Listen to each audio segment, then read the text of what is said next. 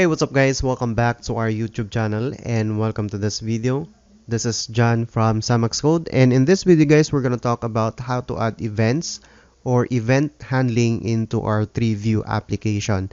So basically we have created a TreeView application from the previous tutorial, and if we try to run our application TreeView, we can see the TreeView application and the root node, this PC with all the sub nodes, my documents, my pictures, my music, and the sub nodes inside the my documents also.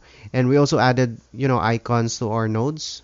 You can see here the yellow folder icon.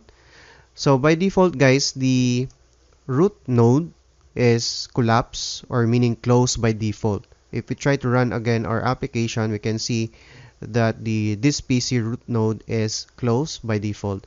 So what if we want it to, after running our application, extended by default?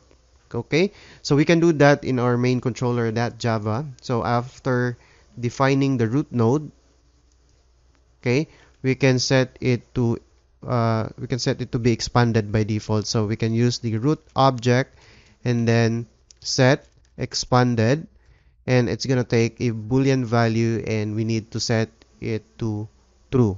Okay, and then if we try to run again our application, it should be expanded, or the root node should be expanded by default. There you go.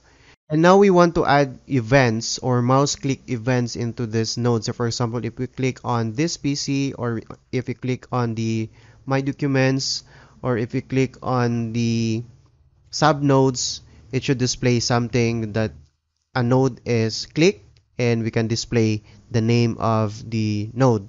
So we can do that, and we can try to modify our main controller.java. So actually we can use, or we can create a method right here. So for example, public void,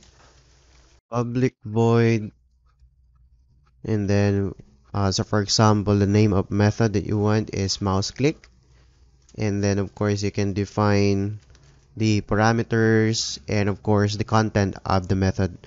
But in our case, we can just use the scene builder to define the method that should be called whenever a user click a node from the TreeView.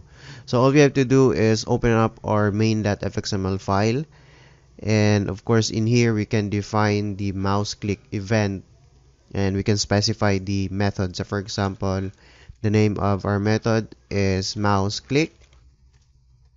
Okay, and press enter, and then of course we can save our main.fxml file, and let's go back to our Netbeans IDE, and we can update the main controller class.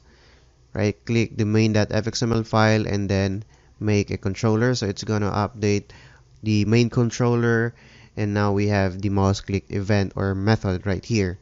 So basically what we can do is get the item that has been clicked by the user. So all we have to do is use the tree item, and then the type is string, and then the name of our object is item, and we can use the TreeView object, and then get selection model, and then of course get selected item. So basically what we're doing here is we're just trying to get the item that has been clicked by the user. And after that, we can of course display the name or the value of the item. So we can just use the item object, and then of course get the value of that particular item. So save this, clean and build our application, and try to run again our application. And there you go. If we click on this particular item, it should display the value or the name. The same with the other nodes inside our TreeView. Okay, and it should work also with the sub nodes. Okay, now what if you want to display only the value if the user double clicks the items? So we can click the number of we can count the number of clicks. So we can just use the event variable, or the event object for that. So all we have to do is add if statement here, and then event, and then get click count. And so for example, the click count should be like 2 because we're trying to filter out events or double click events. Okay, and then inside, of course, this if statement, we can use the tree item um, line, and of course the system.out.print line, so that every time the user double clicks an item or a node, it should display the value or the name of the node. So clean and build our application once again, and of course we can run this to try to preview. Now if we try to click on the node or any of the node, we cannot see display, or we cannot get the value or item value because we have to double click the nodes inside our tree view. So for example, double click the my music, my pictures, uh, my documents, and then of course work files. You can always see the node value or the name of the node in our output window. Okay, so that's how you make use of the TreeView events in JavaFX.